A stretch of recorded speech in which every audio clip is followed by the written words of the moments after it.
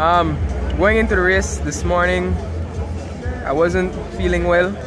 I was busy all day Friday, all day Saturday with my sports council business, national primary school basketball.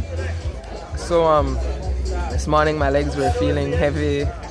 I was cramping a bit in the race, but we had a plan going into the race, you know, so for one of us to get away, and we said that we were going to start the attacking after either the second or the third station prize.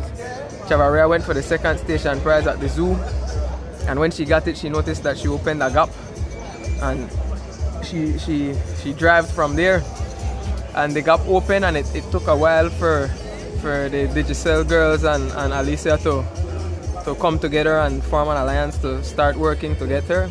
I just sat at 4th position, and the younger Chavaria sat behind me, and they rotated in front of me, and until they brought back Chavaria about I'd say about maybe 6 or 7 miles down the road.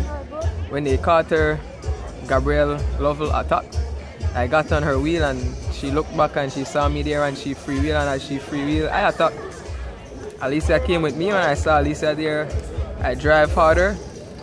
A couple hundred yards down the road, I looked back again, and I saw that there was a gap. Continued driving.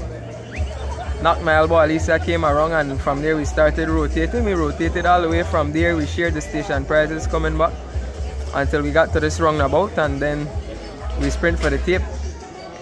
I am still the fastest in Belize, so I won the sprint hands down. And for the last stage at the Valentine Tour, when my brother Brandon Cattouse won, he tried to call me, but I couldn't pick up, so today at the finish line I returned his call.